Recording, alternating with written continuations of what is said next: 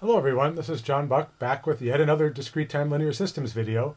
And this one is a great one because in this one we talk about how poles and zeros impact the frequency response of a system. So again, bringing together different topics from different parts of the semester. And I really like telling this story because this explains things I've shown you and you've had to accept on faith about what happens like in second order systems when R gets closer to 1, why the peaks get sharper.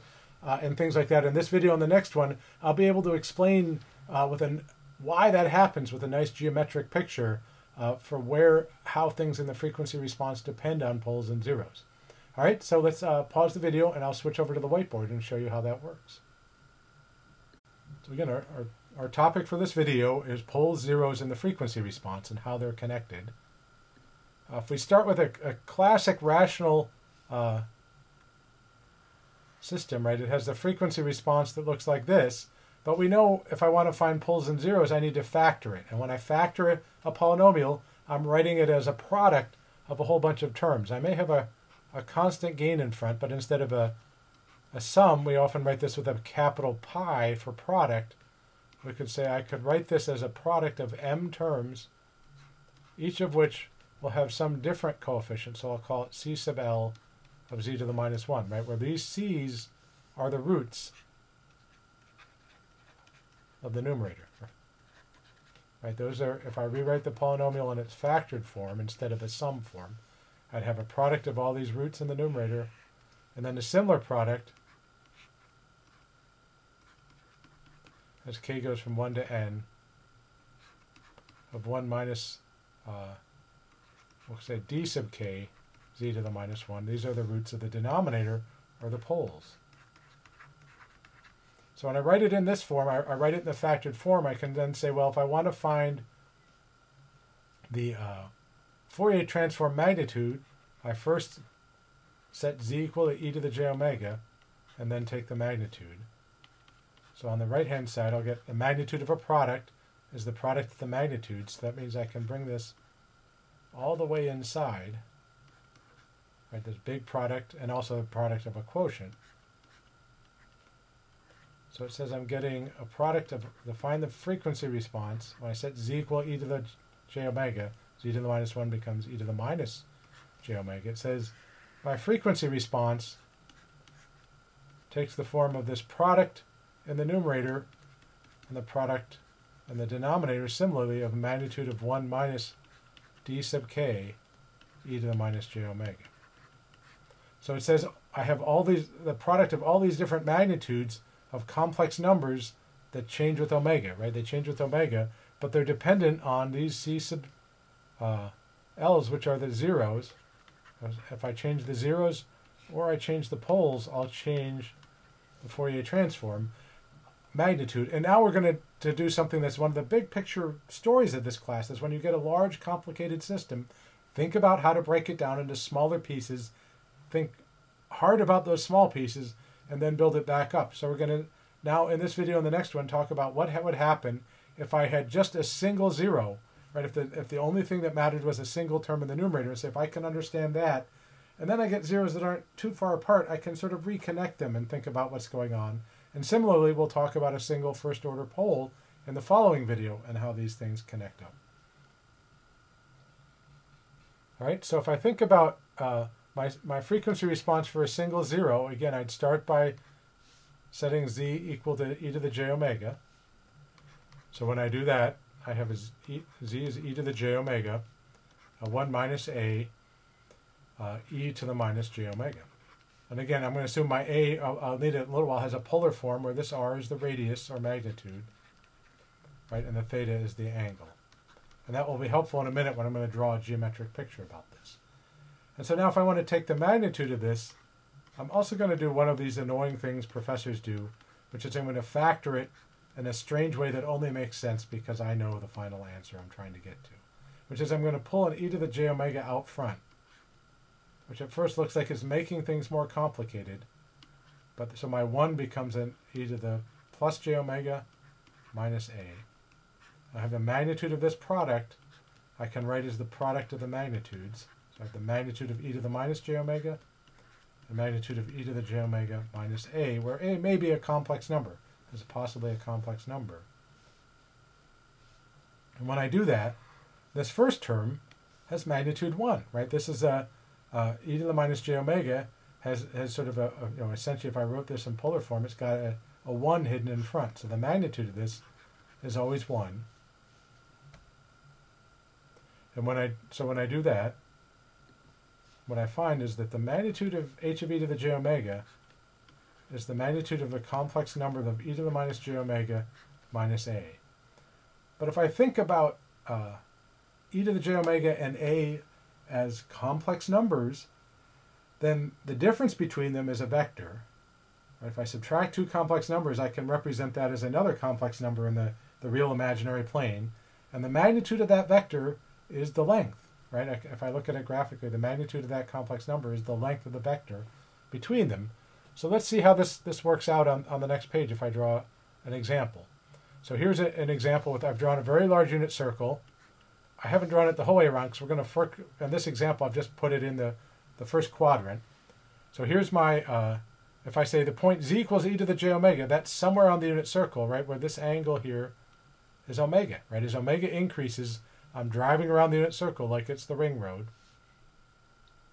A here in this picture I've drawn, just for instance, right, here's my r and theta. Remember we said A in complex form, or in polar form, it's a complex number with polar form r, which is the radius, how far the 0 lies out from the origin. And then theta is the angle of that. And so if I think about what I had up on the previous page, the magnitude of the frequency response is the magnitude of the complex number e to the minus j omega minus a. So as I keep changing omega, right, I'm running around all these different complex numbers, and this will change. But like I said, taking the difference of these two is a vector. I'm going to draw that vector in blue, right? So if I take the difference, remembering back to Calc 2 or complex number, oh, I didn't draw that very well. Let me undo that. You see, I could actually use the line tool, right, to draw a good vector. Right, so it's that vector there. Oh, I should have undone the first one. Right, so it's this vector here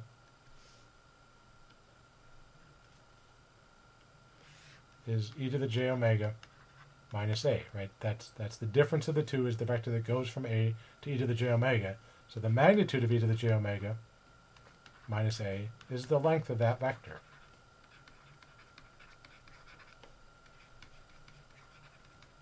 So as I change to different values of omega running around the unit circle, I'm going to keep getting new vectors.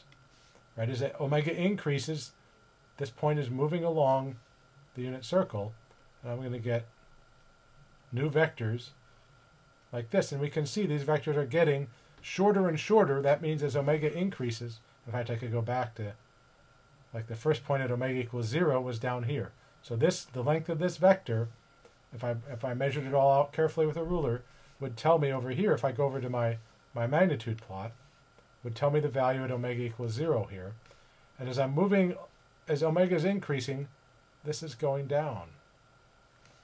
And so I want you to think about, well, what value of omega will minimize the length of that vector and therefore also minimize the magnitude of the frequency response? Pause the video for a second and think about it, and then come back when you think you have an answer.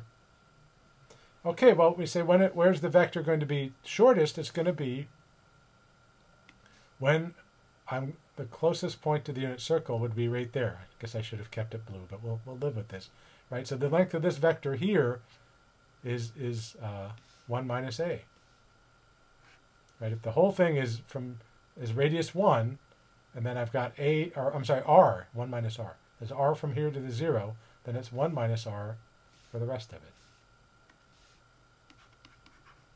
So if I were drawing this would come down gradually, bottom out, have my minimum from the 0 at theta, and then go back up again. And as I go further and further around, that vector is getting longer and longer. But at a certain point, still the wrong color. Let's go back to the blue. At a certain point, it's getting longer and longer, right? But at a certain point, that's getting more and more gradually. As I get further away, the sort of how much it changes with frequency is getting less and less. So it's still growing, but it grows more slowly as I get out there. And I end up with something like this until I get all the way out at pi. So I'll see a notch, from a point of view of a sort of rough frequency response, I'll see a notch here at theta, and then it will grow again, but more slowly as I move away. And the height of this notch will be 1 minus r.